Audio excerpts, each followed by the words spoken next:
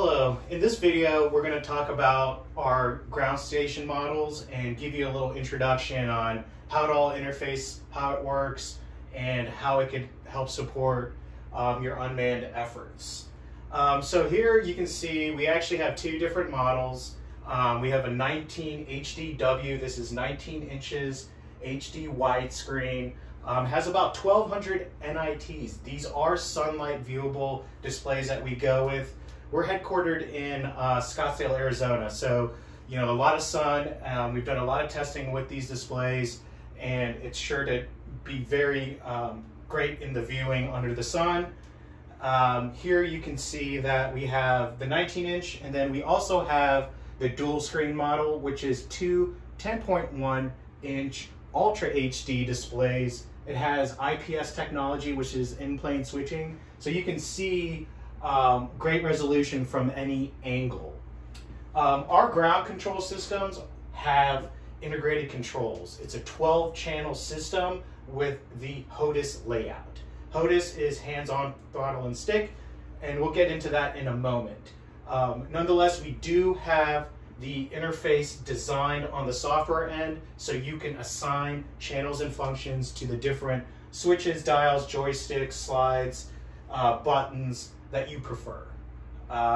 We have a pretty solid layout. We have a 3-axis joystick, which is Hall effect.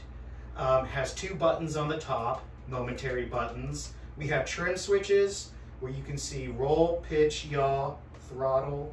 We have a 6-position switch here, which a number of our clients use for flight mode. And then we have 3-position switches, a guarded 2-position switch, a dial, a slide for the throttle, a payload joystick. This is 2-axis Hall effect with a dial. So we have a pretty diverse array of hardware that you can assign channels and functions to. We did do extensive research leading up to our designs and with our existing clients to design and offer the optimal switch array, though there is some flexibility with what we can do with the switch array that you can discuss with us. So now the single screen display model and the dual display model are very similar. Obviously, you got 2 displays where one you can have as a PC, and then the right display you can have as an analog feed. And on this analog feed, you can actually see our on-screen display for that 12-channel interface. You can see yaw, pitch, roll, throttle, and then you have the different switch positions here that you can see the different positions that you are in. This is our analog overlay. In our 19-inch version, we actually have a digital overlay within Windows. So we have a designed Windows application that allows you to do all the dial-in for your aircraft, radio, autopilot, and overall whatever your aircraft type is. The dual screen version is very popular with our clients that may want to feed video via analog. Analog receivers are still widely used. We actually have in an internal bay here for any sort of video receivers. We have an SMA hub here that accesses the top SMA ports, and you can essentially plug and play video receivers and it will overlay on this screen. Now, if you're not doing analog streaming and you just want the second display to be dedicated for, let's say, a specific Windows application, you can just change this to the HDMI input and it automatically extends the desktop to here. Where we succeed is the fact that we do have nice displays with the integrated controls. Usually in higher demanding applications, you have a plethora of data streams, video streams, a number of different proprietary Windows applications. In those scenarios, the 19-inch HD widescreen might be your best option. If you want to do analog streaming on the 19-inch, there are ways you can do that. It's very easy to install a RCA dongle and then feed the analog video feed onto Windows. So that is possible through this model.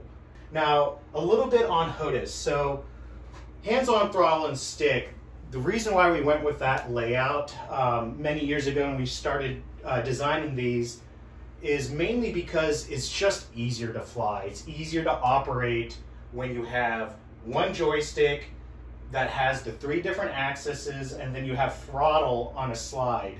A lot of the handheld transmitters that have the 2 thumbsticks, they have rudder tied to throttle, which makes it very difficult for new pilots or even existing pilots. It's just not really designed for modern aircraft use. In the defense, commercial aviation industry, military, they're very used to the HOTAS, hands-on throttle and stick. So it's a very simple layout, very easy, mainly because forward is forward, back is back, left, right, and then you twist for yaw, and that will give you that function. Now, our ground stations have a 12-channel interface. We also designed that interface to be able to interface with the different, all the different radios and autopilots out there. And how do we do that? Well, we did that by designing our own GCS processor that's internal, that will stream the different protocols that you will need to interface with the variety of radios and autopilots out there. Our systems can natively stream PPM, SBUS, serial protocols. Our ground stations are also recognized as 2 Windows gamepads in Windows. Now, our ground systems are not PC dependent. Since we did design our own GCS processor, you don't even need the PC turned on to still have all your controls in play. Now, this is a great fail-safe redundant type feature, because if Windows goes out, or you know how Windows can be sometimes, you know, you still have your controls in play. That's the beauty of it. You have that additional redundancy where you're not dependent on a PC. As far as the radios go, we do offer a very limited radios on our website, but it's absolutely not limited to what you see on our website. We have many clients all through the world using their own preferred radio systems with our GCS platforms. Like I said, we can natively stream PPM, SBUS, and serial protocols. And it's fairly easy to install any sort of radios with our system, mainly because we designed very simple cables that will interface with your radio. Now, we do have some clients that, you know, may just cut one end and terminate it to whatever radio they're using. Nonetheless, you know, all the RC type radios, those are compatible. We show on our website TBS Crossfire. RFD 900 is a very popular radio to stream controls and telemetry. A number of our clients are also using digital MIMO radios. This one is set up to do Microhard to Pico radio MIMO communications. And in this communication link, we have a Microhard radio installed with a RS-232 for our digital out on our controls going to the Microhard. You know, you're giving it power. You have SMA cables that run up, or they can be on the switch panel, and then you have the LAN cable. So that's really it to install the Microhard. There is a lot of different settings that you will have to go through. We do have support documentation on our website, or please contact us. We can provide you documentation on how to get this stuff set up. We made it as painless as we can and possible. We're always improving on our designs and the interface. The feedback we receive is that it is a very powerful interface mainly because also the integrated controls and being able to use really any type of radio system. If you're unsure, contact us and we'll help you out and ensure that radio interfaces. Most Autopilot systems, they're going to take SBUS, serial commands. A popular Autopilot Pixhawk, a number of our clients use that. The vast majority use that Autopilot, so that works. Veronti, all the ones that can accept those different control protocols. Having integrated controls and interface, PC, all that video system all in one eliminates countless pre-flight procedures that you may need if you have a laptop and a bunch of wires, an RC transmitter, cabling going through that, cabling going through your antenna system now. So all that is essentially taken care of. You just turn on, you just press the on button, the system turns on, windows will come up. You can output the analog view through a port, like I mentioned with a dongle. Nonetheless, it's highly interfaceable with all the different products out there. Now, our systems right now are currently being powered through AC power. We include an AC adapter with each of our ground systems, but obviously we also have, you can run the ground stations off of pure battery packs. The ones that we recommend and include are lithium ion packs. They're 4S, 5200 milliamps. So as long as it's at least a 4S, you can actually plug in your own packs. So these two together, you're getting about 10.4 amp hours, which can get you upwards to an hour and a half, depending on what you have plugged in, what radios you have plugged in. But we designed 2 parallel ports. Well, what you can do is, since you have 2 packs in here, you can just take one of the packs out, put in a fresh one, take the other pack out, put in a fresh one, all uninterrupted. Now, if you have battery packs plugged in, you can pull the AC out of it, and it's all uninterrupted power.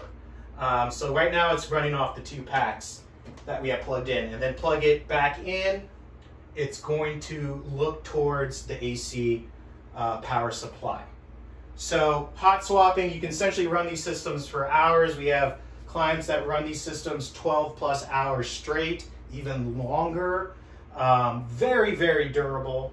Our systems are used in all climates, in all parts of the world, and it's designed very robust in the outdoors settings. We have, for the hotter climates, we do have a ventilation system designed where it's pushing air through the internals, through the key components that may get a little hot, and then push all that air out. Our embedded PCs are technically designed as fanless. We use OnLogic, which is a supplier out of the Northeast in the United States. High quality industrial computing, that's the name of their game.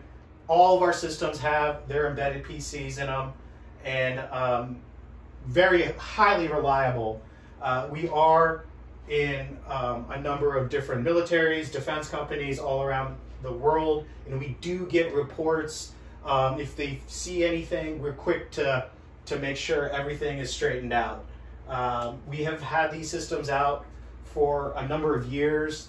We're a couple generations in, so our systems are fairly mature. But nonetheless, we're going to have Eric here now talk about the aircrafts that we have and kind of how we interfaced with them. Hey guys, so our ground stations are, they work with a number of different types of radios and autopilots. Currently here we have a hexacopter that's running DJI NASA, and we're using Dragon Link on there.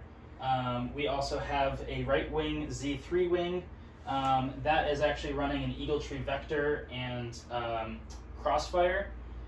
We also use 5.8 gigahertz analog video on here, and 1.3 on our wing.